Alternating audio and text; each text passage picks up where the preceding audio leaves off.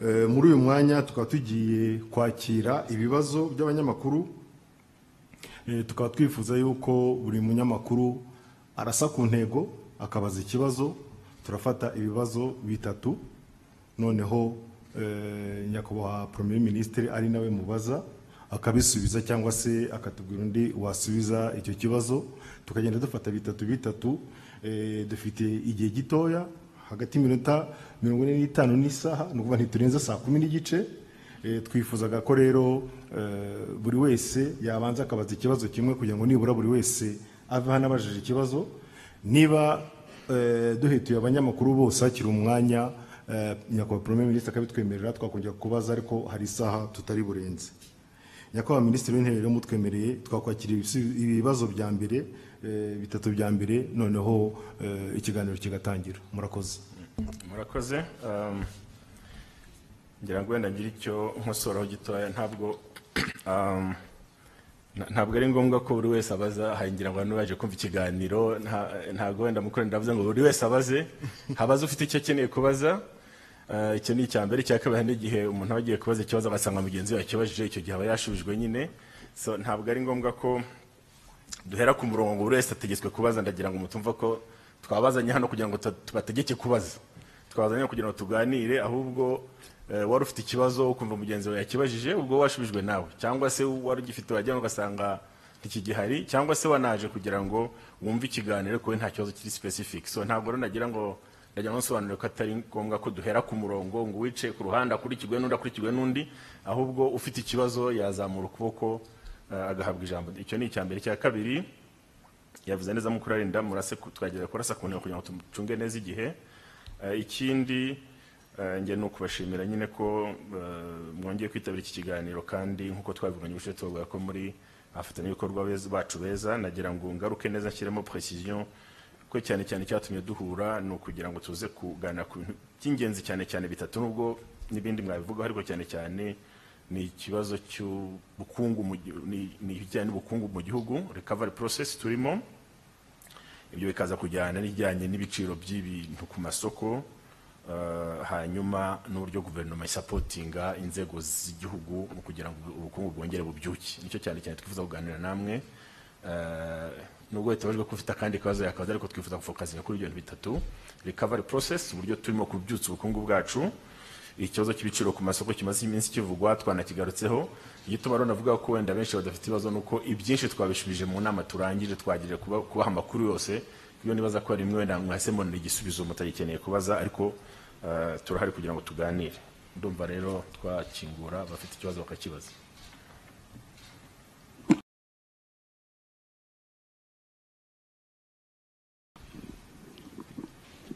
Murakoze cyane nyakubahwa PM. Nitwa Scovia Mutesi.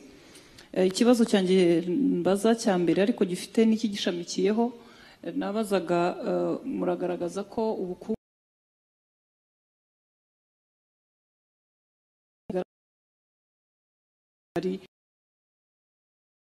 ikibazo kindi gishamikiyeho ni ikijyanye na poste de santé zitarimo gukora kandi zubatswe, abaturage bakaba batabasha kubona ubuvuzi kandi amazu ahari.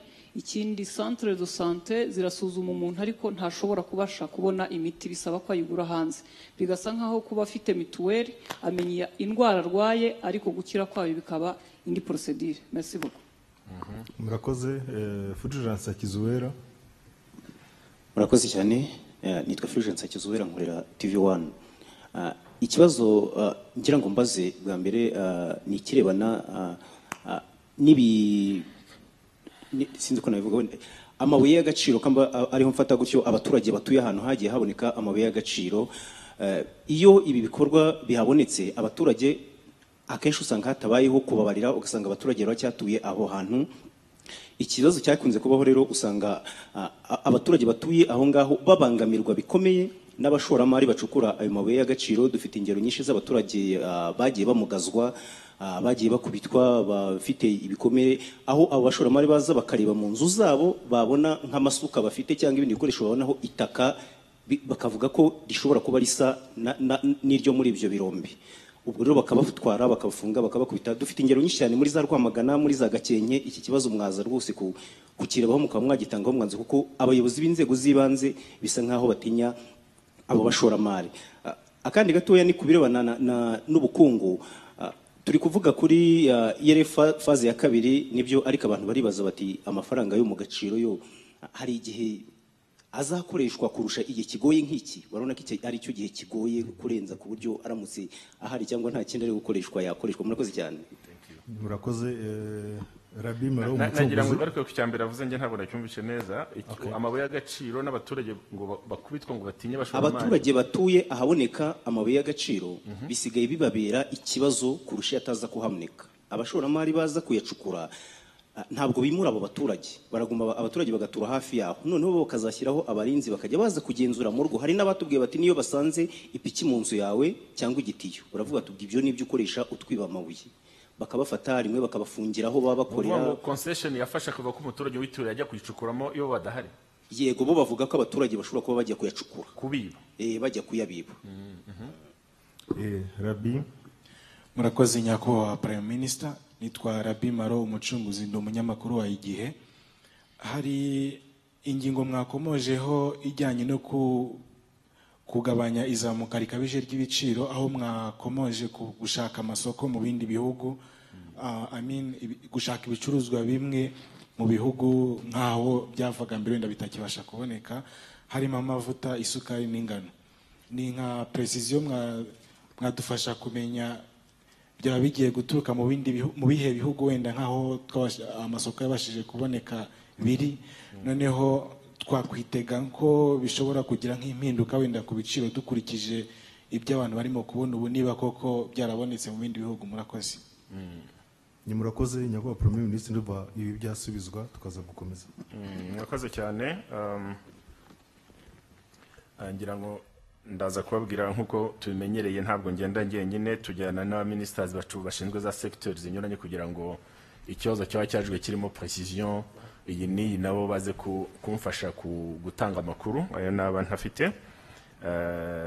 Ubwo hari abandi baze guha ijambo ku bibazo bimwe na bimwe, ariko kubijyanye ikibazo cya Square Mutesi aravuga ati ibiciro bizamuka n'umushahara. Icyambere ndagira ngo wenda bitandukanye, ibiciro bizamuka n'icyo twita muri economy shock. Ni shock zero muri economy zibaho iyo ifite ikintu cyayiteye kizwi. Nk'ubu shocks turimo tuzi cyaziteye n'ibintu bibiri by'ingenzi. Icyambere ni covid yaje, izo uko tuzi kwirarangira vuba, murabizitangira twe tuzi kwira amezi 5 ararangira, umwaka urangira, ariko ubu ngubu covid mwese mubona igenda igabanyuka no muri by'imare dutanga mu ko tubatangariza buri munsi, ari abarwayi ari abajya mu bitaro, imibare igenda iba zero. Iyo ro yari shock. Indi shock ya kabiri yahise ikurikira bya covid dutangiye kubikiruka gato, ni shock iri ntambara yo muri Ukraine. Iri ntambara muri Ukraine ifite ingaruka zimwe ziri direct n'izitari direct, zishingiye kuri perception y'abantu, avuga tubwi intambara ibaye reka mbike ibyo nembitse muri stock ne kubicuruza. Ntabwo rero mu bukungu bw'igihugu uko shock ibaye wajya wa adjusting umushahara abantu, ntabwo babishobora nka leta. Umushahara ufite ibindi tuhereyo tubara bishingiye ku gaciro k'amafaranga no kwizamuka ry'ibiciro ryaba rizaramba rikamara igihe. Ariko nk'ungu imari dufite muri economy yacu, turimo kwizera ko umwaka utaha na 2023 ibiciro bishobora kongera bikamanuka bigasubira hasi. Ni ukubera ngo ibyo turi mu ni shock, ntabwo ari ubukungu bw'isi bwaguye kubera ko ari crisis idasanzwe, ni shock zirimo kuba zifite n'impamvu zibitera, ari impamvu tugereza gushakisha za bisubizo biri alternative kugira ngo shock tuzirwanye. Iyo mpamvu rero tutihutiye, nubwo tuzi ko umushahara uhora udahagije, nta muntu wemwe ushaka kugira ngo ni mwinshi, ariko ntawe twashobora guhita tuadjustinga tonje gusubiza ikibazo ubukungu bufite, cyane cyane utegwa n'izo shock zivuye ku isi. Ariko wari washyize precision uravuga uti umushahara wa mwarimu, uti n'umushahara wa mu tugari, icyo cyongera nicyo kiri specific, n'ibiciro bitazamuka nuko byemeze mbere ya covid. Ikibazo cy'umushahara wa mwarimu leta yaratangiye kukiganira, twagifatiye n'ingamba n'ubuzi gikomeza. Icyari cyabeho mbere, murabizi twafashe gahunda kujya twongera amafaranga 10% ku mushahara wa mwarimu buri mwaka, ku buryo haciye imyaka 3 ikurikirana kuri buri ngengo y'imari twongera 10% ku mushahara wa mwarimu. Umwaka washatse twongera handi 10%, ubwo ni 10% risanze wandi twari twongereye. ikibazo cyaba nuko base nk'umwarimu mu mashuri abanza we ubashyize 10% ku mushahara usanzwe uri hasi cyane nko ku mashuri yisumbuyeho 10% afite icyo ryongera ko bagahera ku kantu kari hejuru gatoya ariko nanyuma mbwire ko hejuru ya 10% ryagiye giyongera n'ubu tukomeza kongeraho hari n'ibindi turimo guteganya ibikorwa bizaba ari byiza mu gihe kiri imbere ku mushahara wa mwarimu ntare butangariza ko nta mibare ni igikwa kirimo gutegurwa twibaza ko kizagira ingaruka nziza ku mushahara wa mwarimu icyo ku kibazo cy'specific cy'umushahara wa mwarimu n'umushahara wakoze wo mu tugari na amadosiye abiri leta irimo gutegura tuzabatangariza igihe nikigera ni inzego tuzirikana cyane nka leta ariko no ku bushobozi bwa leta aribyo leta dukora tubanza kuganira tukabitunganya ariko nagira ngo izo nzego byumvuge ko zitandukanye n'izindi umwarimu n'umukozi wo mu tugari batekerejwe ku buryo ibyabo nimara gutungana leta yabonye uburyo kandi bitazatinda bikabije tuzabatangariza Scovia ikindi kibazo ngira ngo yavuze ikijyanye na poste de santé na centre de santé ndaza kugiha ministri w'ubuzima abahegiteza gisubize ko muravuga ngo poste de santé rimwe idakora hari byo twamenye kuko mbere poste de santé twazikoresheje nk'urwego ruri private leta ikayubaka yayirangiza igashaka umufatanyabikorwa wigenga kugira ngo we ayimanaginge ajye atanga service bamwe rero baje kugaragaza ko aho poste de santé ziri batunguka amafaranga menshi kubera ko iswe business iri private kuyifunga akayifunga igihe ashakiye akayifunga akigendera abaturage bazagasanga itakoze ariko ubu twabimenye kera leta irabikosora ndetse hari ingamba nshya za poste de santé mu bikorwa ministri w'ubuzima nazibabwira ku buryo icyo kibazo kitazongera kuba ikimiti ibura muri centre de santé umuntu ajya kuvuza akaba muti ngira ngo ministri w'ubuzima abwira uburyo imiti itangwa muri centre de santé bigomba kuba biterwa na za kategori uburyo imiti itangwa n'uburyo igerayo ariko ndagira ministri w'ubuzima aze kubaha details zabyo Fulgence wa TV1 yavuze ati icyo kibazo cy'amabuye y'agaciro n'abaturage bakubitwa njye n'ubwa mbere ncyumvishe reka mvuge ko turaza kugikurikirana tukareba icyo ari cyo nta nubwo nzi nayo biri ahantu henshi mu gihugu njyeho nagiye ngenda ntabwo bigeze bakingezaho cyangwa izindi nzego z'ubuyobozi ari z'ubutegetsi bw'igihugu ari n'abandi bayobozi bajya kuri tere ntabwo twiye tubona icyo kibazo ngo bakitubwire ariko ubwo iyo kivuzwe n'uko ubwo wenda hari aho cyabonetse turajya kugikurikirana ku by'ubukungu yabajije Fulgence yabajije kuri phase 2 ntabwo nibuka ikibazo yabajije kuri phase 2 ERF phase 2 wayibajijeho iki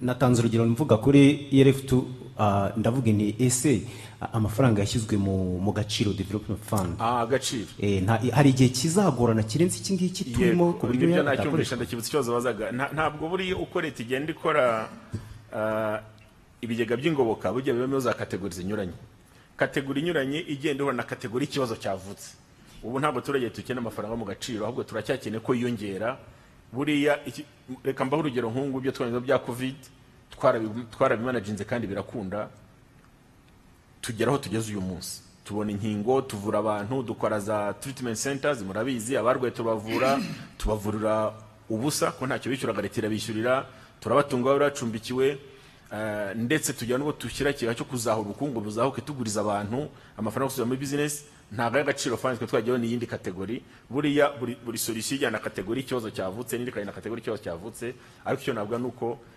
agaciro fund gacunzwe neza ni sovereign fund y'igihugu icunzwe neza igihe cyayo nikenerwa leta ifata ibyemezo ikurikije ikibazo cyavutse rwose nagira ngo mbabwire ko acunzwe neza ndetse araniyongera dukeneye nuko aniyongera cyane icyo gero nikigera tuzababwira ko ntabwo twe twagigeraho turacyafite uburyo ducunga ibindi bihari bigakunda kandi munye ko umusaruro wabonetse tudakeneye ayo ngayo hanyuma Robin wo mu gihe com yavuze ati zamuka ry'ibiciro ati guha andi masoko mwavuze na yahe andi masoko cyane cyane muziko tuganira ubushize yaravuze ikibazo cyuko hari impungenge mwatse mutese ko twajyaga tugura ingano zikora imigati n'ibindi muri bihugu bya bishobora kuba byegera habaye intambara muti ahandi tuzakora amasoko ni he mu rugagiye ministri w'ubucuruzi bashubira ati twatangiye kuganira n'abikorera kugira ngo tureko twabana tugura ibintu byaza tugeraho bigasimbura ibyo biramusabye ngo nguro abacuruzi bacu twarakoranye tumaze kubona amasoko mu bihugu bigera kuri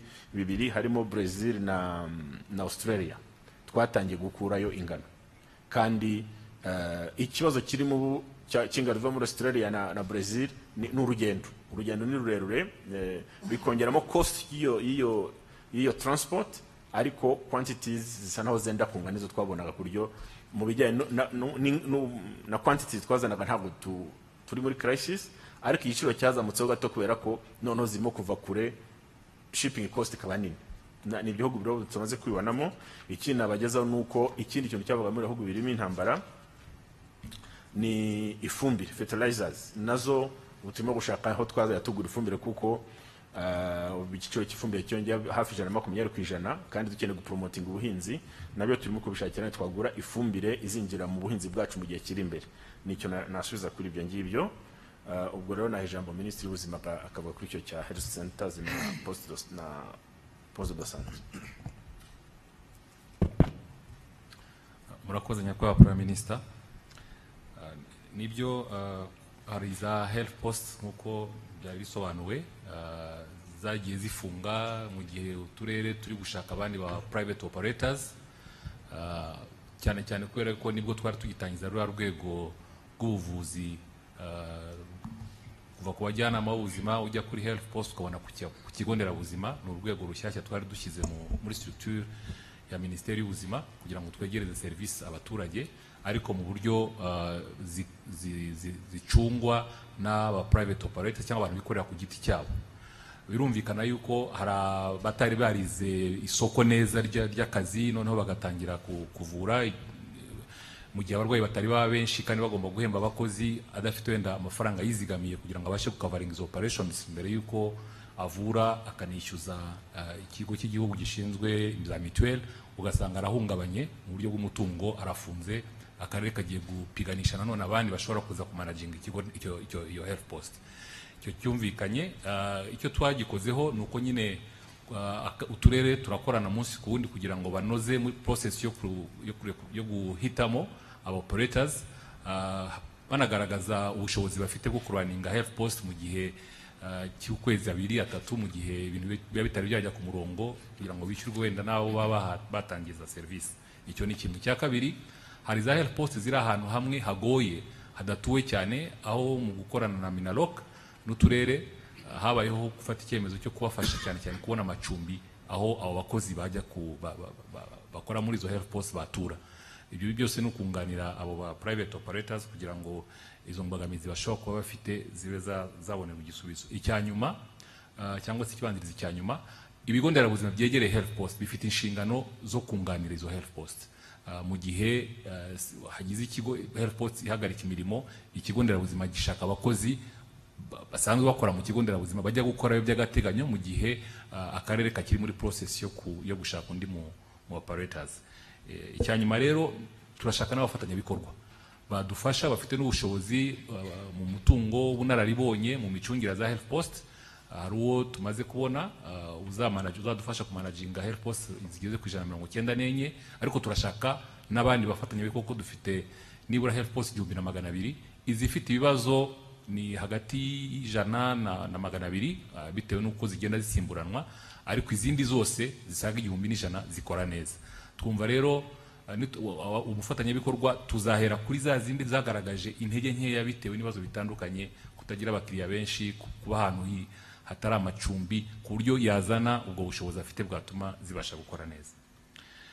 Ikibazo kindi cy'imiti ibura muri za health mu bigo nderabuzima ni ikibazo kimaze iminsi itari myinshi, nuko ni ikibazo kijyanye cyane cyane n'aba suppliers cyangwa se abantu bagiye muri imiti batsindiye amasoko muri kigo cy'igihugu gishinzwe kuzana imiti, nabo bafite ikibazo cya transport mu buryo buri international. Murabizi transport nayo yabaye yahungabanyijwe n'ibibazo byinshi biriho ku isi, ku buryo usanga batubahiriza delivery time, bagomba kuzana imiti bakayigeza mu kigo cy'igihugu. Bityo rero icyo twagikozeho nuko twashatse mu gihugu abandi ba grossist cyangwa se sellers bafite imiti, ku buryo twayigura noneho tukasupplyinga pharmacy z'uturere nazo zigasupplyinga ibigo nderabuzima. Ni ikibazo kimaze like 1 or 2 weeks, ibyumweru 2 nibwo cyatangiye kugaragara, tubona yuko hari imiti imwe ibigo nderabuzima bitabasha kubona ku rutonde rw'imiti bagomba gutanga, ariko imvo n'imvano yacyo ni ihungabana muri international transport, kandi numva ari ikibazo abantu bose bazi. Murakoze nyakubahwa Premier Ministre. kadukomereze kuri Divin Wayo RBA. Murakoze nyakubahwa minisitiri w'intebe, nitwa Divin Wayo nkorera RBA. Ikibazo cyanjye cya mbere n'ubundi kirajyana n'ibiciro bya bimwe mu bicuruzwa bikenerwa cyane mu buzima bwa buri munsi bw'Abanyarwanda, ariko ahangaha ndashaka gutinda kuri gaze. Mu minsi ishize leta yagiye muri regulation z'ibiciro byayo, ariko still bigaragara ko ibiciro bya gaze byakomeje kwiyongera ku masoko.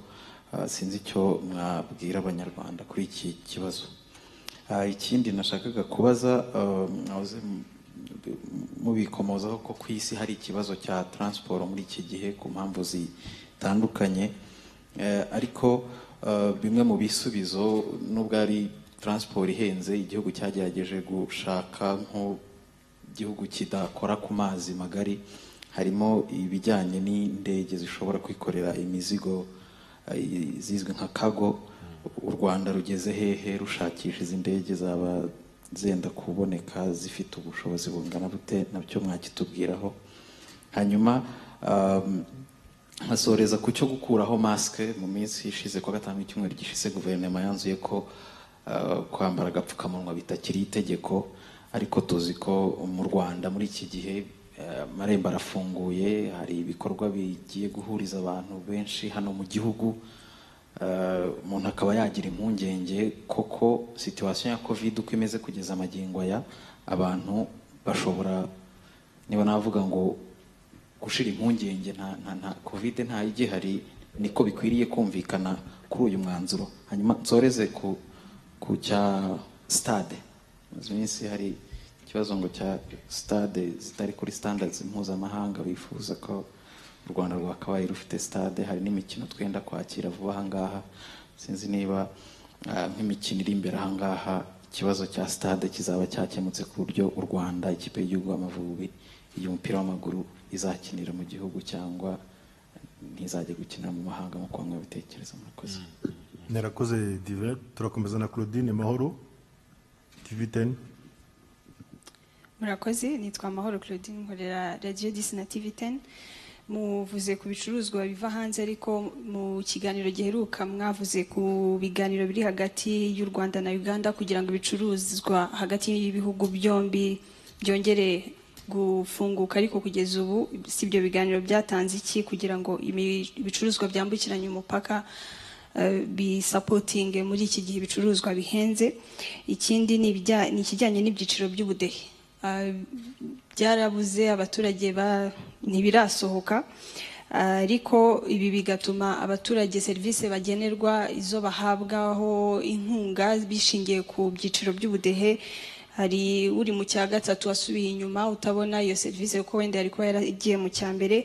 Ariko nanone se biramutse bisohotse amakuru yafashwe mbere ya covid, uyu munsi twayizera kubera ko ubukungu bwari butarasubira inyuma, cyangwa bizasaba gusubira kuri field abantu bongere barebe situation nyuma ya covid. Hanyuma icyanyuma, ubutaka u Rwanda ruhabwa mu mahanga, mvuze ubuheruka muri Brazzaville, ntabwo tujya duhabwa amakuru cyane y'icyo bumarira igihugu n'icyo bukoreshwa. Mwaduha amakuru cyane mu bihe nk'ibi ngibi u Rwanda rufite ibibazo, ubutaka bukoreshwa iki, bufasha iki igihugu, se Abanyarwanda niba ari ubwo guhinga bashobora kujya guhingayo cyangwa gukoreraho ibindi bikorwa.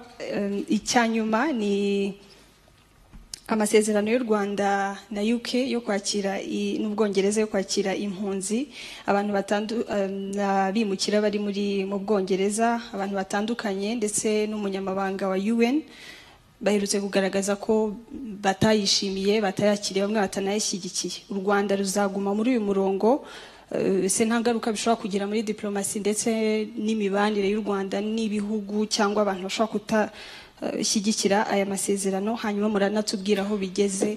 Murakoze. Murakoze. Reka dufate ibibazo bya Gerard Rugangwa. Murakoze, nitwa Gerard Rugambwa nk'uko yarabivuze, mpagarariye ikinyamakuru Lokanape. Ndumva mu bukungu habonetse ibisubizo byinshi, nagira ngo nibarize yenda kuri Cyogam ku bijyanye n'imyiteguro tumaze iminsi dushakisha amakuru ariko ntaboneke neza. Ndatekereza yuko umuhuzabikorwa wa guverinoma mushobora kuba mufite amakuru menshi kuri bijyanye n'imyiteguro, twagira ngo mutubwira bigeze. Icya kabiri, mu minsi ishize mu kiganiro Perezida w'u Burundi yagiranye n'abanyamakuru yavuze yuko asubiza ku kibazo cyo gufungura umupaka, yavuze yuko habaye ibiganiro byinshi hagati y'inzego z'ibihugu byombi, inzego z'ubutabera. Bavuga yuko bategereje mu minsi ya vuba yuko u Rwanda rwabashikiriza abashatse guhirika ubutegetsi hanyuma umupaka ugafungurwa. Mwatubwira namwe uko icyo kibazo giteye? Murakoze. Twafata ikibazo cya kane. Twasoje batatu bo. Okay, that's fine. Ariko fata babiri bandi nta kibazo. Adufata Sumta VOA. Murakoze, nitwa Sumta Kaboyi, nkora Ijwi ry'Amerika. Ikibazo cyanjye cyari Rugambwa yarakikomojeho gatoya ni imyiteguro ya CHOGM. Ndagira ngo mutubwire mu mari impungenge, hari abaturage bafite ubwoba bwa CHOGM wenda aho kugira ngo bayishimire baravuga ati se tuzacaye, tuzitwara gute? Ibyo bikagendana na bya bindi bajya bavuga ngo iyo umuntu adasa neza mu gihe hari abashyitsi bashobora kumushyira ku ruhande. Ndagira ngo mu mari impungenge kuri icyo kintu cya CHOGM, uko abantu bakwifata ntibibatera impungenge ahubwo bakumva ko ari ikintu kizima bazinjiramo. Hari ikintu Minisitiri w'Ubuzima yavuze yasubizaga ku bintu byerekeranye no kwivuza mu masantere de sante. Hari ikibazo abaturage bagaragaje, usanga ko cyane cyane nk'abantu baba bashaka abaganga b'impuguke wenda ari gushaka nk'amarandevu, ugasanga ni ibintu bitinze cyane. Umuntu ashaka umuganga w'impuguke akashobora kumubona nko mu mezi 6-7 aba ari indwara yamwihitana, yaba yaramwishe hagati aho ngaho. Nacyo mukitubwireho. Murakoze. Ikindi iribagiza New Times. Murakoze. Nitwa Glory, nkorera The New Times. Ikibazo nari mfite bagikomojeho ni kuri ya gahunda yo kwakira abimukira. Ese igeze hehe? Icyiciro cya mbere tuzacyakira ryari? Ikindi nanone ni mu bubanyi n'amahanga. Turabizi ko uyu mwaka ugitangira utameze nk'ubu ngubu mu mubano w'u Rwanda na Uganda. Hari byinshi twagiye tubona bikorwa. N'ejo bundi twabonye ingabo zacu zaragiye gusura ingabo zabo, ariko nubwo tutazi niba hari amasezerano basinyanye, duhagaze gute? Ikindi, kwizamuka ry'ibiciro, muteganya ko bizahungabanya gahunda za leta nka mituweli cyangwa se ejo heza ku rwego rungana iki, kandi hari bikorwa iki kugira ngo bitazabihungabanya cyane? Murakoze. Good, murakoze cyane. Reka ngerageze gusubiza byo tubajije bigera ku bantu 5. Icya mbere, Devin YRB waravuga ati ibiciro bya gas regulation, leta yagiye gukora regulation atariko bisa naho bitafashe. Ndagira ngo rwose nabyo bisobanuke kuko nibyo uko Devin yabaje nibyo. Ubundi gas ni ikintu tutahoze tukora regulation, mbe ntabwo twagihaga amabwiriza, byari ubucuruzi bwari bwikora ntabwo twashyiramo regulation uko tuzikora mu bindi bintu uko tubikora muri petrol. Ariko byatubona nuko kera mu muco wacu ntabwo twakoreshaga gazi cyane, byagurwa n'abantu bake cyane, ntabwo ari kuregulating ikintu gikoreshwa n'abantu batageze kuri 1%. Ariko muri gahunda ya NST1 iyi muzi y'iterambere ry'ubukungu twavuze ko tugiye kugabanya icanwa ry'ibiti, ikoreshwa ry'amakara, tukazamura uburyo abaturage bagenda batera imbere bakoresha gazi. Bituma rero noneho tutangira kugenda twishyura abaturage kuyikoresha, batangira no kuyizana bayirangura ari benshi. Ariko icyagaragaye nuko twatangiye kuyicuruza cyane, infrastructure itari yaba developed, itaraba nini. Bisobanuye ko umunsi dufite storage ya gazi ishobora kumara iminsi 5. Ubu turimo kurwana kugira ngo twubake aho dushobora kwibika tuyizanya ari nyinshi. Uburyo dufite ni wazanije ntabwo wazana wabona kubika irengeje iminsi 5. Ubu rero hari abashoramari turimo gukorana kugira ngo twihutishe kubaka ibyo nakwita ibigega byo kubikamo gazi. iyo burya ibintu bihari nibwo bigura makeya, ariko ubu ngubu biza ni nko kuvuga ngo ni nko kurangura uzugurisha ugurisha n'aba consumers udafite aho ubika. Ubundi ni rwo rufunguzo rw'ikibazo. Ibyo rero muri medium term twumva bizakemuka, tumaze kujyaho twakora storage ya gas nkuko dustoringa petrol, twaba dufite y'amezi ya none bigatuma ubucuruzi tuburegulating gukunda. Nicyo cyatumye regulation idakunda ubundi. Aho rero ndavuga ngo imbaraga turimo kuzishyiramo, iki kintu nari nagiye kuvuga nuko bwari ubwa mbere nyine gas igiye kuba regulated. Ni intangiriro. Ntabwo wagereranya nkuko turegulatinga petrol cyangwa essence na mazutu, byo tumaze igihe tubikoraho, formula zirazwi, aho tuyistoringa turahafite amastock yayo. Ubucuruzi buri ku murongo bwabyo. Iyo nk'ikicuruzwa gishyashya byasabye ko leta yitegura neza, ariko buriya regulation mwe twatangaje mu 3 ko n'ubwira abantu ngo ariko dushyiraho gasopo tudakabyana none ko nubwo umucuruzi regulation itari bitazamuka kurenza urugero, kandi twifuza ko abaturage batanye gukoresha gazi. Ariko bisobanuye ko turimo kujyana no kugira ngo regulation ikundije na kujana nuko tubona izo storage tukashyiramo abacuruzi tukamanaginga value chain yose uko yakabaye, no tukashyira amategeko asobanutse. Ndabizi rero ko abantu benshi baje ati byaragoranye byananiranye. Ntabwo byananiranye, ahubwo byari ibishyashya kandi igicuruzwa tudafite ahantu tukibika hagije. Nkuko nababwiye, ibicuruzwa wabika gusa iminsi 5 nta cyo ufite bure gikomeye. Niyo mpamvu igikomeye turimo gukora nka leta ni ugufasha iyo sector y'ubucuruzi bwa gazi gatera imbere, ikagera storage isobanutse, abacuruzi barimo bakamenyekana, noneho the whole value chain ikagira uburyo icungwa buzwi na regulation ikabona igafata imizi. Icyo kibazo nagira ngo ntabwo ari kugisubiza divin wa gusa, ndagira mbone no gwa n'abanyarwanda ko leta itakibagiwe ko tugikora umunsi ku wundi, kandi twihaye ko amezi atarenza 6 twatugeza ahantu twumva ko ubucuruzi bwa gazi buri regulated kandi buri ku murongo.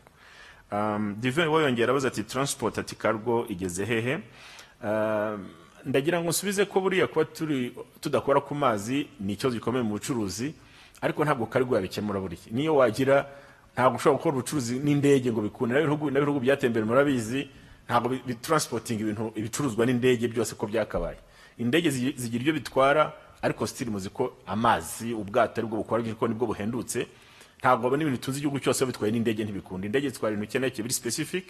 Nuvuga ngo niyo tuzagura cargo wabaje ngo bigeze he, biri mu nzira birimo gutungana, mu mezi make muzabona twazizanye. Ariko noneho niyo zizaza ntabwo zizasimbura ubwato buzana ibicuruzwa byinshi n'amakamyo ajya kubizana ku cyambu. So niyo mpamvu tukomeza gufasha mu biganiro no gukomeza kuganira n'abacuruzi ngo tugura amakamyo menshi ashoboka. Muzi ko muri region ubundi Rwanda twari mu bantu bafite amakamyo makeya, wasanga ibihugu duturanye by'abaturage bacu bafite muri transport y'ibiribwa y'ibicuruzwa, not ibiribwa gusa, ibicuruzwa muri rusange bafite amakamyo menshi aruta yacu. Ariko tugeze ku rwego abacuruzi bacu bafite amakamyo atarahaza cyane, ariko niba ashobora kugenda akayiparika Dar es Salaam agapakira ibintu akabijyana muri Zambia, bitavuze gusa ko akora Dar es Salaam mu Kigali. Nuvuga ngo abacuruzi bacu batangiye kugaragara kuri market muri transport y'ibicuruzwa muri iyi region turimo. Yoro n'amajyambere. Ibyo bigashingira ko baruguza amakamyo ahagije, n'utwa dukomeza kubafasha ngo bagura yandi menshi. Ubwo muri iyi recovery fund buriya bazaza bashagura amakamyo no bazongera bagira uburyo bafashwa muri ya mishinga mike twavugaga mu bwo kongera transport kugira ngo amakamyo tugira amakamyo menshi ashobora gutwara ibintu abivana ku cyambu abizana mu Rwanda. Ikindi kirimo gukorwa ahubwo kizasayidira kitari cargo ni ibiganiro biri hagati y'abaturanyi bacu byo kugira railway gari ya moshi. Iyo nabyo ni ibiganiro bigeze kure, tugomba ariko byurumva n'umuhanda none usaba gukorwa utwara igihe, ariko bigasana no kubona aho unyura mwumvikana n'abaturanyi. Ibyo biganiro byo biri advanced bigeze kure, twumva ari byo bizafasha kugira ngo ubucuruzi bwacu bushoboke. Hanyuma nyine nibyo kugira cargo ushobora gutwara ibintu bimwe biri specific, nabyo iyo process igeze kure, kandi nzi ko mwakomeje kubikurikirana. Hanyuma Divin waye nabaje ati gukuraho maske, ati uko twakwicara tukemeza ko icyorezo cya covid cyarangiye. Ndagira ngo nsobanure ko mu cyemezo cya cabinet cyo kuvuga ngo binasobanuke neza, ntabwo twavuze ngo maske ivuyeho, nta nubwo dushaka ko maske ivaho. Twaravuze ngo maske ntabwo ikiri itegeko ku muntu wigendera mu muhanda. Muzi ko mbere icyorezo cya covid gikomeye, umuntu utambaye maske nyine twamusaba kuyambara, ko wari hose abantu bose twanga ko abantu bandura, ngo bwandu bumara abantu, kandi mwari muzi ko imibare yagiye imanuka, abanduraga, abajyaga mu bitaro, abapfaga mwarabikurikiraga.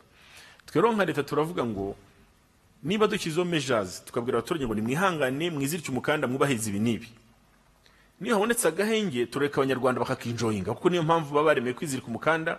Ni nko gutashyira lockdown ngo mara amezi menshi wabonye ibicyorezo cyagabanye, uko icyorezo kizamutse ugashyira lockdown, iyo kigabanye turavuga abanyarwanda bihanganye, reka tuduhore nanone bagira ibyo babona bakuzima bwabo. N'ubu rero urebye imibare ya covid covid iracyari ntabwo yavuyeho, turacyasaba abantu kugira social distancing, turacyasaba abantu kuyirinda, gukaraba intoki, kugira isuku, ariko dusanga tugeze igihe dukurikije uko imibare imeze, ubwandu uko bugenda buhoro buhoro busa n'ubugabanyuka, ko nta muntu umwe dufite mu bitaro, ko dushobora kumara iminsi myinshi nta muntu umwe upfuye, dushobora kumara iminsi myinshi yanduye nk'umuntu umwe gusa, turabaho tureka tworeze n'abanyarwanda, kuko maske not only ni constraint ufite ku munwa ariko uranayigura.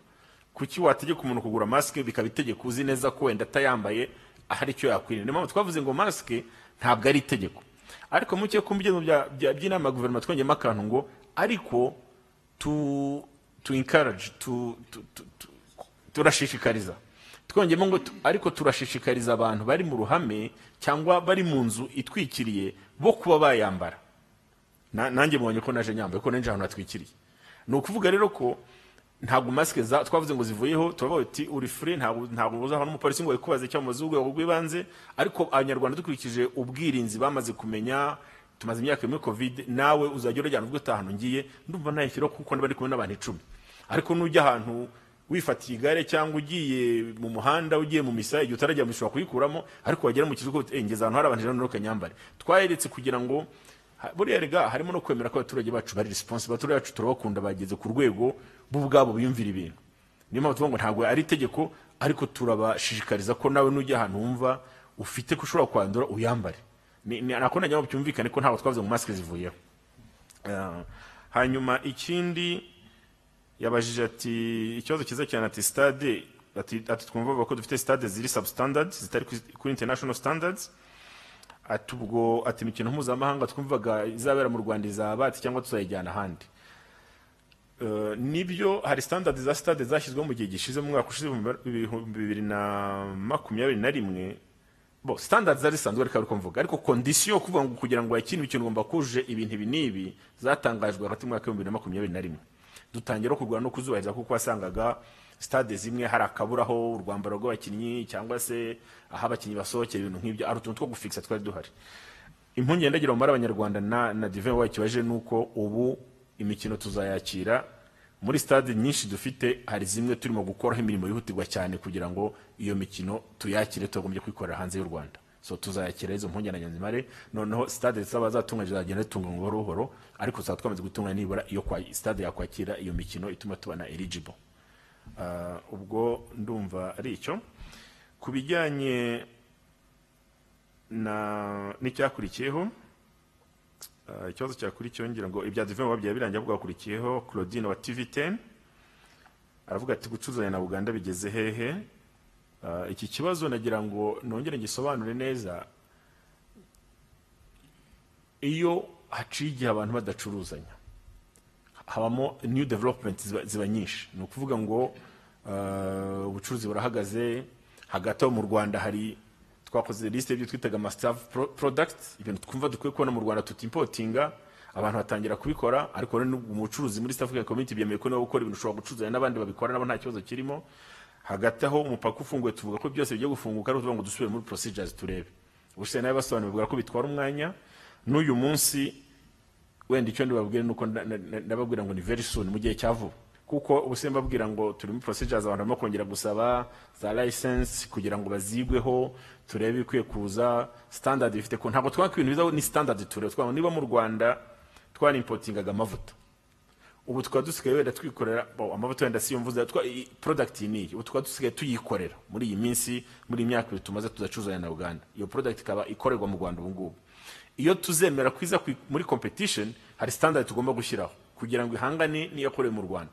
Standard rero ntabwo ari kuzucuruza no kugira ngo abanyarwanda barye cyangwa bagura ibintu biri kuri byujuje ubuziranenge. Ibyo rero nibyo turi mu ngubu, inzego zibikoraho, Minisiteri y'Ubucuruzi, Revenue Authority babigeze kure ku buryo nemeza ko mu gihe cyavuba mushonje muhishiwe ubucuruzi buzongera, noneho urujya n'uruza rukomeza. Ubwo n'abacuruzi bacu gucuruza na Uganda ntabwo ibintu bizava Uganda, ubwo natwe tuzajyana ibyacu Uganda. Nagira ngo nasobanure neza ko rimwe na rimwe iyo abantu bazi iki kibazo ugira ngo kudacuruzanya na Uganda haro turimo guhana oya. Natwe ubwacu abacuruzi bacu bakeneye kugurisha muri Uganda, n'abayuganda bakagurisha mu Rwanda. So niba mu Kinyarwanda kiza byita urujya n'uruza, nta kibazo rero kirimo. Mu gihe cyavuba bizaba byamaze ku ibikeneye byose byamaze gushyirwa ku murongo, ubucuruzi busubirane. Ikibazo cyakuri cyo cya Claudine wa TVT navuze ati ibyiciro by'ubudehe bigeze he ati ese ho bizasubirwamo kubera ko twagiye muri covid ubuzima bw'abaturage bugahinduka. Ndi kumwe na minisitiri ushinzwe imibereho myiza y'abaturage muri minisiteri y'ubutegetsi bw'igihugu, Minister of State, araza kubaha details aho tugeze mu gushyira ibyiciro by'ubudehe, ariko nayo mvuga wenda aho mbere uko tumuha ijambo nuko birimo gutunganywa byatwaye umwanya nyine kubera covid, kuko byasabaga kujya umuzi wo gushyira ibyiciro by'ubudehe turareka abaturage bakivugira, tukahura nabo bakavuga ati umuntu atunze inka yo ntayatunze yo n'umukene usi umukene cyane. Mu gihe cya covid rero byabigoye, murabizi guhura n'abaturage ngo bajye guhitamo ibyiciro by'ubudehe baganire bajye mu nama, ariko ubigeze kuri nibaza ko Minaloc irababwira umunsi igihe cyava tuzabisoreraho. Hanyuma kuvuga ngo covid yaba yarahinduye iyo mibereho, mu by'ukuri ibyiciro by'ubudehe nta covid yabikozeho cyane, kuko akenshi tureba asset. Ese umuntu afite isambu, umuntu afite ubutaka, umuntu afite inka, umuntu afite ibyo utunze ni asset. Ntabwo muri covid navuga ngo abantu covid yatumye umuntu ufite isambu ayigurisha, wayigurisha nyine gurisha kuko arasanzwe ari wigurishe. Ntabwo bavuga ngo covid yatumye umuntu ufite nk'eshanu kubera covid azigurisha asigara nimwe. Ntabwo covid yaduteye ubukene kuko igihugu, ariko ntabwo ari muri ubwo buryo yaduteye ubukene. Ntabwo yatumye abantu bikuraho asset zabo necessarily oya, ku buryo twemeza ko uburyo ibyiciro by'ubudehe byakozwe twakomeza tukabigenderaho, ariko bitabujije kuko iyo tuvuga ibyiciro by'ubudehe impamvu bitari statique nuko buri mwaka abanyarwanda baravuka, barakura, barashaka. Buri munsi haraba babuje imyaka 18 bagiye mu bantu twita nyine bakuze, adults, haraba bashatse ingo, bakoze umuryango. Icyiciro cy'ubudehe mu by'ukuri gihora kivuka. Ya kapo yavutse nshyashya igira hibazwa nk'icyiciro cy'ubudehe. Iyo haciye umwaka ikabyara igira ukibazwa nk'icyiciro cy'ubudehe kubwo ya kapo wa muryango wagize abana. Haci n'imyaka umuryango afite abana, umwana umwe wagize abana batatu, ubwo handi consideration y'icyiciro cy'ubudehe. Nuvuga ngo hari bizasohoka by'iciciro by'ubudehe byakozwe bishingiye kuri za assets zari zihari, ariko umunsi ku wundi Minaloc niyo nshingano igendere bivuga ngo nuko updating nko babyita, kugenda ivugurura ikurikira imiryango mishyashyiza. Niba iyo miryango mishyashya igenda igira abana bavuka muri iyo miryango, ubukene bugenda bugabanyuka, ko buragabanyuka ku miryango imwe n'imwe, akaba nandi bushobora kwiyongera. So tugenda rero duhindura, ariko ndagira ngo Minister of State Minaloc aze kugira icyo kivugaho mu kanya. Hanyuma yavuze ati ubutaka dufite mu mahanga butumarira iki, atetse abanyarwanda bajya kubuhingamo.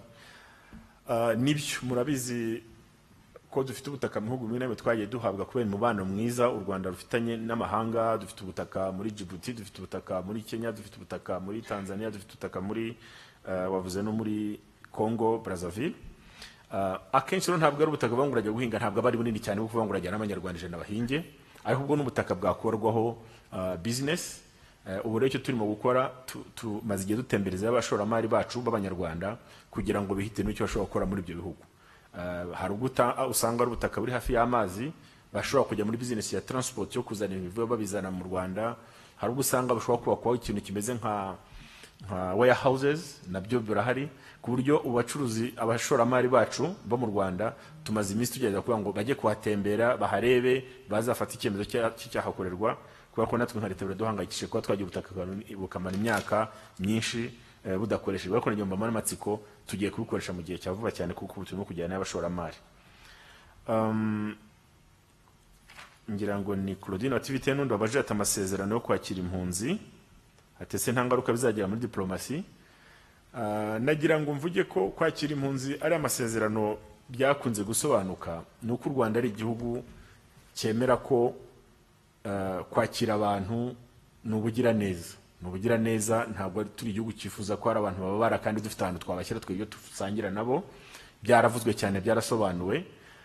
Wakiye umuntu rero umugiriye neza akagira ubirakarira, uwo ngo nyine arihangana kuko nta kundi, ariko twemeza ko nta kibazo bizatera muri diplomasi. Niyo mpamvu bitari ibanga, byaratangajwe biraganirwa. Iyo tuba ari ikibazo tuzi ngo kizatera ibanga muri diplomasi, wenda hari n'icyari guhishwa, ariko imibare yose turaba umunsi ku wundi iratangazwa, n'abaparteneri bacu tubikorana barabyivugira, byerekana ko nta kibazo bizatera muri diplomasi. Birumvikana ko buri mwanzuro wafata wose, ni uko mwambaza ngo gukuraho maske ngo ntabwo bizatera ikibazo. Buri mwanzuro wose wafata ntihabura umuntu uvuga atari ku mwanzuro mama ni mwiza, n'ibiro nicyo kibazo gihari, ariko turabizi ko nibimara gukorwa abantu bazabyishimira. N'igihe twakiraga impunzi za Libya hari abashobora kuba batahise babyumva ku kanya igikora turimo gukora, ariko nyuma kimaze gukorwa abantu barabyishimiye. twibaza ko nta mpungenge n'imwe ihari, kandi turanabyemera ko igihe leta y'u Rwanda ifatanyije n'umufatanyabikorwa cyangwa igihugu dufitanye umubano mwiza tukagira umwanzuro kudufata ku kintu, hakagira undi muntu avuga ati gira umwanzuro ngufiteho icyo ngutekerezaho, nta kibazo kirimo, ni agikora comment, ariko ntibuza ko twebwe umwanzuro twafashe ku buryo buri informed tutawukora, cyane cyane tuzi ko twawufashe guverinoma yafashe yawutekerejeho. Nagira ngo rumamare izo mpungenge ntazihari. Hanyuma Gerard Rugamba aravuga ati yagarutse kuri CHOGM, atese imyiteguro igeze, ati twe nta makuru tubona. Ndagira ngo nsobanure ko CHOGM tugeze kure twitegura rwose, imyiteguro imeze neza uhereye kuri infrastructure. Niyo mpamvu ngira ngo nazana meya w'umujyi wa Kigali uragira ikibazo akeneye ku mazi akimazi, ariko byarateguwe. Mwavuze ngo ese hano bajetese tuzagereye abantu bamenye, ntibazi niba bazakora ngo bazanyura. Nayo mbabwire ko tumaze iminsi twubaka imihanda mu mujyi wa Kigali ku buryo imihanda yose irateguye, ndetse mu gihe cya vuba tuzatangaza map, ikarita ivuga ngo uyu muhanda wanyura imodoka za CHOGM, uyu ngura anyura abaturage basanzwe batuye aha, mbese tubereke alternative roads zatuma abantu badahera mu nzu. Ntabwo CHOGM izatuma abantu babura aho banyura nk'uko mwabajije, hazabura igihe hari imihanda tuzababwira.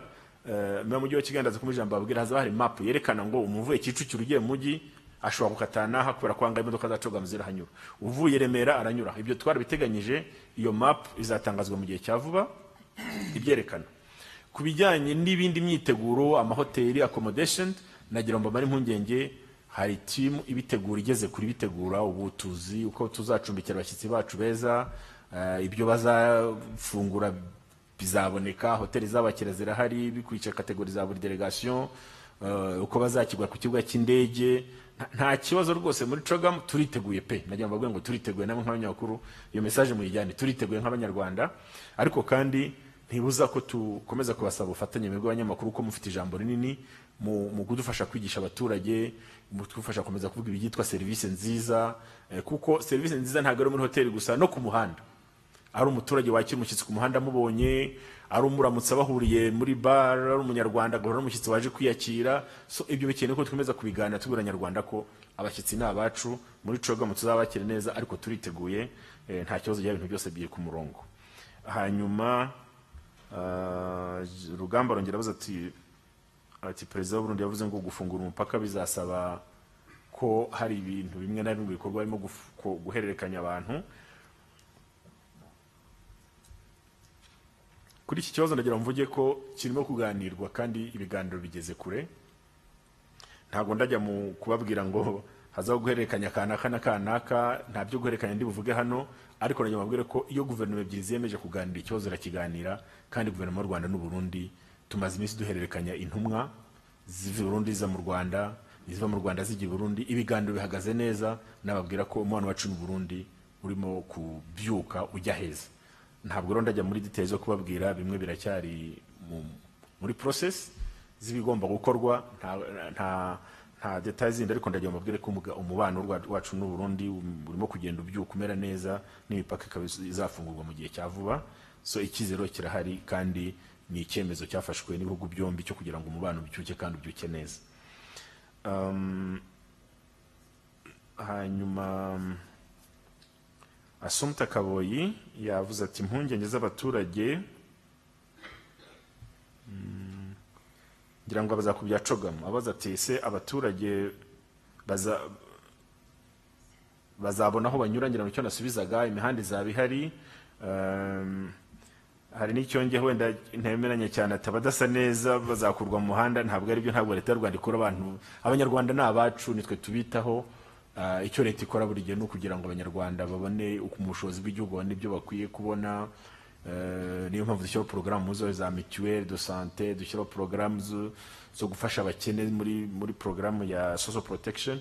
So icyo rero ntabwo gihari, igihari ni uko muri CHOGM nk'uko navuze tuzerekana imihanda abantu banyuramo kugira ngo abashyitsi, amadelegasiyo babone aho anyura, natwe abaturage tubone aho tunyura tutagonganye. Hazajya na porogaramu yerekana uko amashuri yiga, uko aziga, uko abajya ku kazi ka leta bazakora. Icyo kintu cyose tuzakibatangariza muri saneza 15, tuzababwira uko ibintu bizakora. Tuzababwira ngo mu gihe cya CHOGM muri iyi minsi ingana uku, abakozi ba leta bazitwara uku, abanyeshuri bizagenda uku, imihanda kuri map niyi, byose tuzabatangariza. Ndagira mbabwire ko mushonje muri icyo, ariko impungenge ndayumva mwari mubaza, ariko kuba bitaravuzwe byaba bitari mu nzira, biri mu nzira, byarateguwe neza. Yanabaje ati randevu kwa muganga n'umuspecialist iratinda cyane, ndagira ngo minisitiri w'ubuzima aze gusubiza icyo kibazo cyo tekinike kiri specific kireba uburyo amavuriro yacu akora. Ubundi icyo twifuza nk'igihugu nuko nyine umunyarwanda urwaye avurwa akabona umuganga ashaka, ariko tukanazirikana ko tutarajya aba specialist bahajye mu Rwanda. Niyo mpamvu mubona buriya abaganga specialist tubagira mu bitaro twita referral hospitals, ariko nk'ibitaro bya district hari by'abanyarwanda benshi bivuzaho. Buri district ifite ibitaro kimwe, ibitaro bimwe murabizi. Usanga rero turagira specialist bahagiye kuri ibyo bitaro by'ama district, ariko effort no gukorwa du training abaganga benshi mu byo twita human resource for health, HRI kinyana benshi bamaze kuyumva. Kuburyo dufite gahunda road map yerekana uburyo tumaze kugera specialist mu myaka 5-10 banamanutse kuri bya bitaro by'ibanze na bya twita medicalized health centers. Nuvuga ngo turimo kujya tumana iyo gahunda ku buryo aba specialist aboneka mu bitaro bikomeye bazagira igihe tubabona no hasi. Ubwo dufite n'umubare w'abaganga bahagije, ariko kujya no kuba naho bari bashobora gutinda kwakira umurwayi, minisitiri w'ubuzima araza kusobanuraho gato wenda uko byabigenda. Ariko ubundi ukivuzo cya guverinoma nuko umuganga uhari avura umunyarwanda kandi akamuvura bitatwaye igihe kinini cyane. New Times babaje bati kwakira abimukira tabambere bazaza ryari? Bazaza vuba, birimo kuganirwa, imyiteguro irateguye nabyo. Aho tuzabakira twariteguye, umubare uzaza wose tuzawakira, nta kibazo na kimwe kirimo, bazaza vuba rwose. Nagira ngo babwire ko ari vuba. Hanyuma nanabaza tese Uganda duhagaze gute? Aha ntabwo numvishe ikibazo cy'uko baza ko duhagaze gute, sinacyumvishe neza, ndaza gusubiramo. Ariko cyangwa nagishubije mvuga ko n'ubundi Uganda umubano no kugenda ubyuka, ubucuruzi navuze ibyabwo. Ntabwo nzi n'andi precision muba mukeneye kuri Uganda. Ngira ngo nsabe nanone ku New Times no wasubira cyo cy'ibiciro, ntabwo numvishe n'icyo kibajijeho ku kibiciro. Yes, please go ahead. Niba izamuka ry'ibiciro ritazagira ingaruka zikomeye kuri gahunda za leta harimo mituweli na ejo heza, bimwe very good, nibyo rwose. Ubundi nyine izamuka ry'ibiciro ryakabaye igenga ko kuri gahunda za leta tubiretse bikikora uko bisa, tubiretse bikikora. Niyo mpamvu nyine tudashaka ko bigira ingaruka kuri gahunda za leta. Niyo mpamvu mumvishe ibyo navuze kare, zira gahunda twari za leta zo gufasha abaturage, za subsidy tugenda dushyira mu bintu.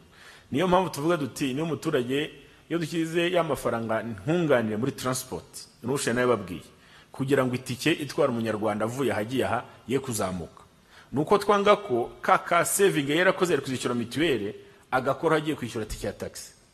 Iyo tuvuze ngo dushyire nkunganire mu buhinzi, buriya twagabanyije, twahise nkunganire hafi y'icya kabiri mu kubona ifumbire. Nukugira ngo wa muhinzi najya guhinga nasarura amafaranga yo nkunganire mfashe kugira ngo asagurire mituweli. Mu by'ukuri niyo mpamvu leta yo igerageza gukumira. Again uko nabivuze, ntago shock leta yose yabsorbinga ngo yimare, ariko tugeza kuyamortiza, kuyigabanya ku buryo burden umuturage yikoreye iba ntoya, dushyiramo izo nkunganire mu kugura abantu bafasha kubona amafumbire, mu kubafasha kubona imbuto iri itunganye, improved seed, mu kubafasha koroshya transport no kwishyira nkunganire kuri ku maproduit ya petrol kugira ngo ya mazuta amakamyo akoresha atongera transport cyangwa se no gutwara abantu kuri moto n'ibindi. Izo nkunganire tujyemo kugira ngo ubuzima bwe guhenda cyane, nubwo tubizi nyine turanabyemera ko byagiye bizamuka, ariko buriya mbisubiyemo, iyo nkunganire twashyize muri izo nzego zose itajyamo, umubona ibiciro birenze kure ibyo tubona uyu munsi.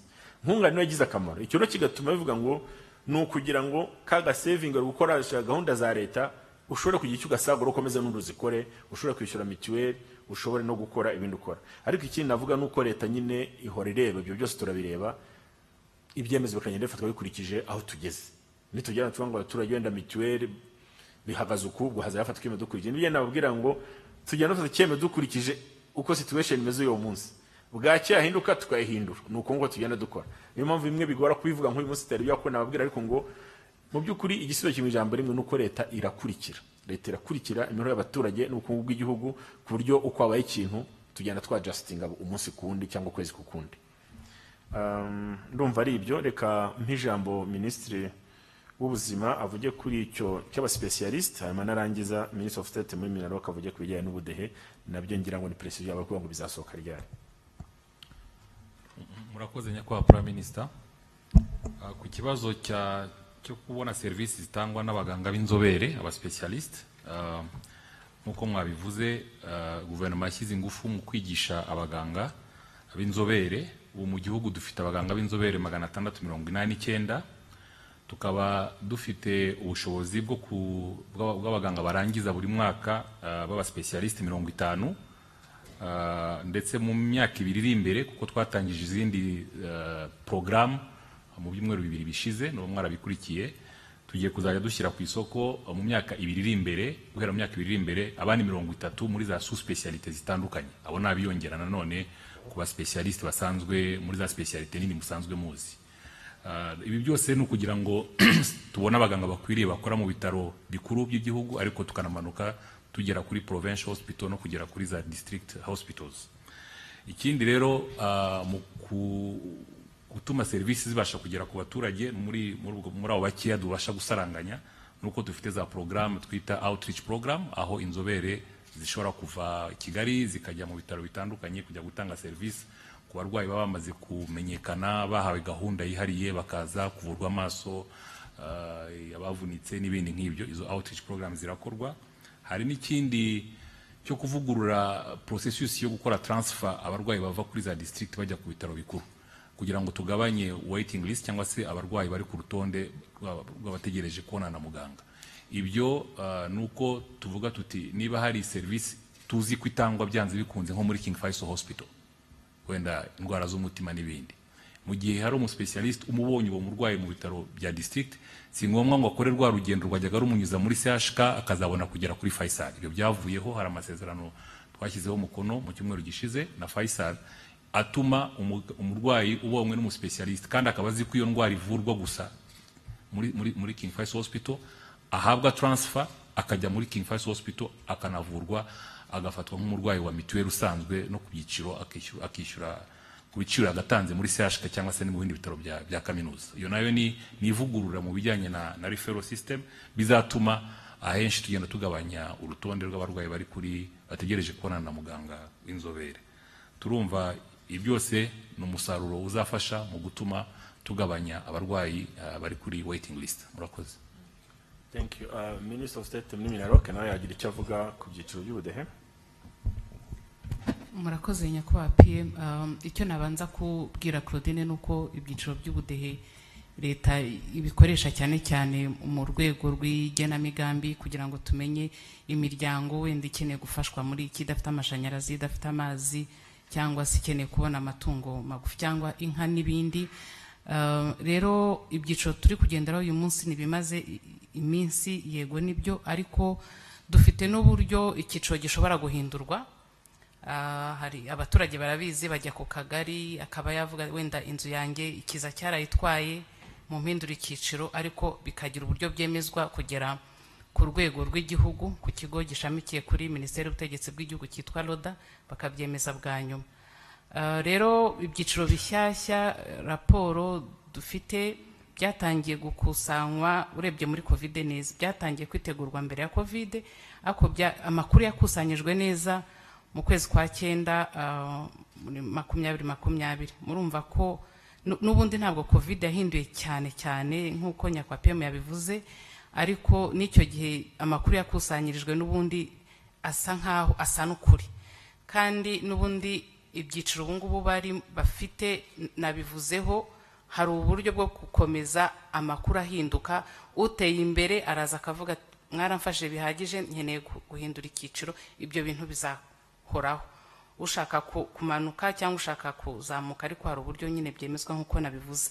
Hanyuma rero amakuru dufite ibyiciro bishyashya abaturage bategereje akomeza gusaba, dufite raporo isa nkaho ari iya nyuma, ariko duteganya ko bishobora kuzatangira gukurikizwa neza, gukoreshwa mu mwaka utaha w'ingengo y'imari, mwaka wa 2022-2023.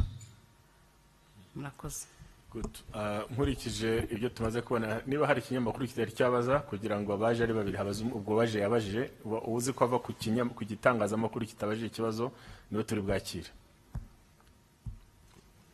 hari hasigaye Edwin Ashimwe kandi nk'uko mubivuze hari abazabaje umunyamakuru bitabajije bari muri New Times ubwo.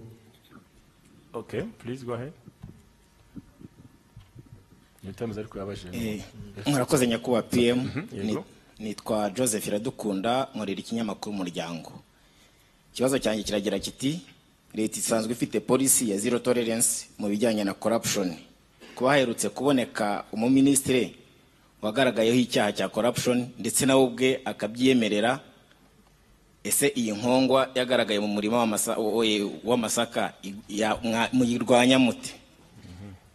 Tukira aho ngaho nanone umuntu yakwibaza ati ese y'ibyaha nka biriya bya corruption cyangwa se n'ibindi byaha bigaragaye cyane muri social media kurenza uko byageze mu rukiko, mubona bidashobora kugira influence kuzashyirwa mu biganza guca ruriya rubanza akagendera ku marangamutima akurikije ibyagiye byandikwa yenda n'abashyigikiye uruhande runaka? Ntabwo mubibonamo ikibazo ku buryo byajya bica mu rukiko mbere y'uko bijya ku mbuga nkoranyambaga? Soza, nizengamba leta yafatiye umwana w'umukobwa w'umunyarwandakazi ushaka kwiteza imbere ariko akaba yakwakwa ruswa ishingiye ku gitsina mu buryo ubwo ari bwo bwose. Leta imutekerezaho iki ku buryo yajya kwishakisha, yajya gushaka icyo akora ndetse n'uburyo yakwiteza imbere ariko ikamurinda kwakwa ruswa ishingiye ku gitsina? Murakoze. Voilà, nibyo ngira ngo warabajije ati izamuka corruption mu Banyarwanda dufite tolerance zero tolerance. Nibyo niyo gahunda ya leta, ubundi ntabwo twemera corruption, byaravuzwe inshuro nyinshi, ariko murabizi nyine ba ministry bava mu Banyarwanda, iyo twifuza kwicika burundu ariko iboneze ku munyarwanda wari wese, ntabwo ari uko ari ministry cyangwa atari ministry, umunyarwanda wese byabonekaho icya mbere biratubabaza. Ariko ikiza iyo yemeye icyaha nyine icyo gihe inzego z'ubutabera zikora akazi kazo. Ibyo case mwumvishe iri under investigation, barimo kuyikora iperereza, ahubwo ngira ngo na kimwe ahubwo kikwereka nyine ko ya tolerance ko ari zero, nuko na ministry wabifatiwemo bihanirwa, birakonfaminga nyine uwo murongo wa leta. Iyo abatari zero uwo minister ntiyari guhanwa, ariko mwabonye ko nyine yakora investigation naho ubwo arabyemera. Igisigaye twareka nyine ubwo inzego z'ubutabera zigakora akazi kazo.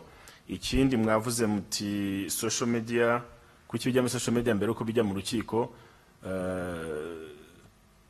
Social media sisi mutubwira nyine ko abanyamakuru bafite ubwisanzure. Social media nyabona ni itangazamakuru, ubwo nyine ntabwo ari kubye influencinga judge afite ibintu yize n'ibyo agomba gukora. Niyo mpamvu tuvuga ngo tureke ubutero gukora akazi kabwo, hanyuma itangazamakuru ryo ntabwo turizirika, turareka rigakora ibyaryo naryo, ariko tuzirikana ko abajaji bafite ubushishozi n'ibyo bize n'uburyo baca imanza rwose, njye numva nta kibazo kirimo. Ikindi yabaje ati ingamba ku mwana w'umukobwa zatuma ruswa y'igitsina icika burundu. Ikibazo nyine ni uko ruswa itangwa mu bwihisho, ariko ubundi leta yo ishaka ko ruswa yaba iyo y'igitsina yaba na ruswa isanzwe rwose icika burundu. Ariko ngarutse ku mwana w'umukobwa specifically, rwose muzi ko turi mu bihugu byagirije guteza imbere umwana w'umukobwa, kumutinyura kujya mu ishuri, kumubwira ko ubushobozi bwo kwiga bufite nk'uko buri mwana wese yakwiga, kwitinyura mu myuga inyuranye, ko akazi kose yagakora nubwo ari umukobwa yakora akazi kose gashoboka. Izo mbaraga zose leta irazikora, ariko bigeze muri ruswa byo ni ibindi, ni personal, ni umuntu wafashe ikintu cyo gutanga ruswa cyangwa se kuyaka mugenzi we agiye guha serivisi ni. Ibyo leta ibigwanya muri rusange, turwanya ruswa iyo ari yo yose, ariko gahunda zo guteza imbere umwana w'umukobwa rwose ngira ngo mwese murazizi ni nyinshi cyane, nyinshi rwose zirahari, kandi ntabwo tuzigera tugabanya izo mbaraga zo kugira umwana w'umukobwa yitinyuke akazi, cyane cyane ko contribution y'amajyambere y'igihugu tuba tuyikeneye. Nagira ngo rero mbashimire kuba mwitabira ikiganiro, ngaruka ku bintu nka bibiri by'ingenzi navuzeho byatumye tunatekereza kongera kubaganiriza, kuko nkuko nkunda kubabwira tubafata nk'abafatanyabikorwa beza bacu badufasha kugira ngo duteze imbere gahunda za leta. Ngaruka ku bintu bibiri. Icya mbere nuko ikintu kitwa izamuka ry'ibiciro rimaze iminsi rivugwa ku isi yose kandi twese tuzi cyane cyane mu Rwanda. Ndivuga ibintu bibiri, icyambere nuko tubikurikirana nka leta kugira ngo tugende turebe icyo twakora gishoboka. Ingaruka ko izamuka ry'ibiciro ntabwo rihagarika, ntabwo leta rihagarika ngo bikunde, ni byinshi bishingiye ku ngaruka z'ibintu bera ku isi yose biri global tudafiteho control. Ariko icyo leta ishoboye igeza kugifixinga bikagira icyo bigabanyaho nibura gatoya, ibiciro ntibikabye gutumbagira. Icyo ni kimwe. Icya kabiri, kwizamuka ry'ibiciro nuko ngaruka yuko ntabwo ari fenomene y'u Rwanda gusa, no muri region yacu. Buri ufashe iyi region East African Community, buri gihugu gifite aho cyazamutse cyane n'ikindi aho cyazamutse bukeya. Ushobora gufata nk'isukari ugasanga wenda mu Rwanda yazamutse kurusha ku baturanyi bacu, ariko wagera ku munyu ugasanga mu Rwanda ntiyazamutse kurusha ku baturanyi bacu. Gutyo buri gihugu ni ikibazo kiri ku isi yose, kiri ku mugabane w'isi, imigabane yose, kiri no muri Afrika yose. Ndagira ngo bimvikane ko izamuka ry'ibiciro ntabwo ari mu Rwanda gusa, ahubwo ndetse twe mu Rwanda dufite ifoto twari dukora kugerageza nyine gutanga za nkunganire zituma ibiciro bitazamuka, kuko nkuko nabibabwiye iyo nkunganire zajyamo byashobora no kurenga ku byo tubona. Ariko again nkavuga ko ni shock iri ku isi, iri global, ifite icyayiteye, twizera ko kizarangira vuba. Ubundi butumwa natanga nanone ni kwizamuka ry'ubukungu, ni imbaraga zirimo gushyirwamo kugira ngo ubukungu bwacu bukomeze kuzahuka. Nkaba nababwira ko iriya gahunda twise manufacture and build to recover irimo kugenda itanga umusaruro, aho duha abantu deadline yo kuvuga ngo niba hari ikintu u Rwanda rukeneye guproducinga tutageraga, tuguha incentives nizo gikorere mu Rwanda, ariko nawe uruganda rwuzuze vuba urutwereke amaza incentives zawe twaguhaye ubone kuzi benefiting. Turimo kugenda tubona umusaruro, bigaragara ko kugenda tuganaho uko dushakisha uburyo twakwigira ku gihugu kwacu, niho turimo gushyira imbaraga cyane bijyana no kugenda turi covering from COVID. So nkaba nabiziza ko nubwo izo shock mu biciro zihari, ariko ubukungu bwacu ntago bumeze nabi. Niyo murebye growth iri projected ugereranyije n'ibihugu bya Afrika, ntago turi mu ameze nabi. Projected growth yacu uko ubukungu buzazamuka, tubona dufite icyizere ko buzazamuka neza, bikanahura nuko nyine uyu munsi twatangije kiriya kigega cyo kuzahura ubukungu cya kabiri, ndetse kirimo amafaranga menshi arutari muri phase ya mbere, nayo yatanze umusaruro wayo. Nkarangiza bagura ko impact yoroshye kuyibona. Rwa rugero n'ababushye mbabwira ngo igihe hoteli za restaurant zakoraga nabi, mwabonye uko umusaruro w'abaturage wapfuye nabi, ibitunguru, inyanya, amagi kuri mu buhinzi bigapfa. Uburo tubizamuramo kugira ngo recovery process ijye no guteza imbere amajyambere muri rusange. Nagira ngo mbashimire, tuzakomeza tujye tugira igihe duhora tuganira ibibazo by'igihugu cyacu, kandi mbasaba ko mukomeza kudufasha mu mwigisha myumvire, kuko muri urufunguzo rw'iyigisha myumvire mu baturage, kuko muri mu bantu b'amakuru kandi mukaba amakuru meza. Ndabashimiye, murakoze.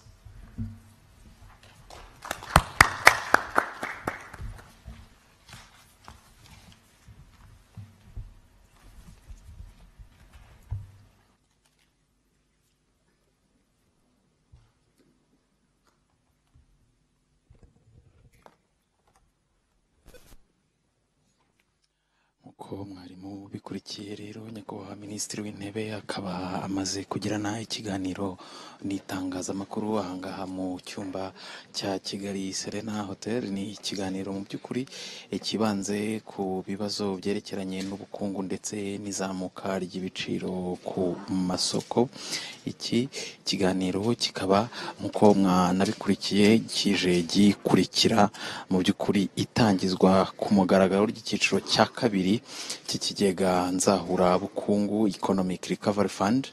Umukuru wa Guverinoma rero nyakubahwa Minisitiri w'Intebe Dr. Edouard Ngirente akaba muri rusange amaze kugaragaza ko ku kibazo cy'ibiciro ku masoko leta y'u Rwanda iticaye ubusa, ni ibintu ikurikirana umunsi ku wundi kugira ngo irebe uburyo yafasha abaturage kutaremererwa n'ibi ibiciro ku masoko. Ariko nanone avuga ko iki kibazo ntabwo ari umwihariko w'u Rwanda, ntabwo ari umwihariko w'u Rwanda, urebye mu karere ruherereyemo, urebye ku mugabane wose, urebye no ku isi yose muri rusange, biragaragara ko ikibazo cy'ihungabana ry'ibiciro ku masoko giterwa n'ibibazo birimo intambara y'Uburusiya na Ukraine, ndetse ni ikibazo cy'ubwikorezi bw'ibicuruzwa cyatewe ahanini n'ikibazo cya COVID-19. Ariko avuga ko ukurikije uko ubukungu bw'u Rwanda bwifashe muri iki gihe buratanga icyizere cyo kubasha gusohoka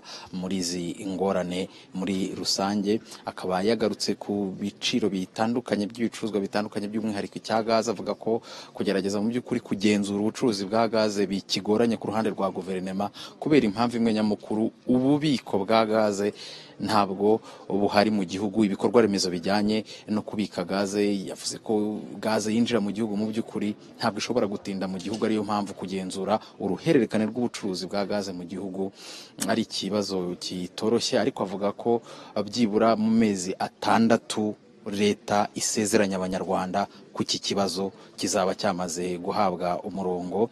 Akaba yanakomoje no kubijyanye n'imyiteguro y'inama ya CHOGM, avuga ko mu minsi itarenze 15 guverinoma izabwira abanyarwanda by'umwihariko abatuye umujyi wa Kigali uko mu gihe cy'iyi nama ubuzima buzaba bwifashe, abakozi ba leta, abajya ku mashuri, ese ibi byose bizakorwa bite kubera abashyitsi benshi bazaba bari muri iki gihugu. Byumvikana ko hari impinduka zishobora kubaho ukurikije uko minisitiri w'intebe yabivugaga. Muri make rero ni ibyo ngibyo, ibindi murakomeza kubikurikira ku bitangazamakuru byacu byose by'umwihariko kuri televiziyo Rwanda. Naho ubundi reka tubashimire kuba mwabanye natwe, tubifurize gukomeza kugira ibihe byiza munogerwa n'izindi gahunda zose televiziyo Rwanda dukomeje kubagezaho.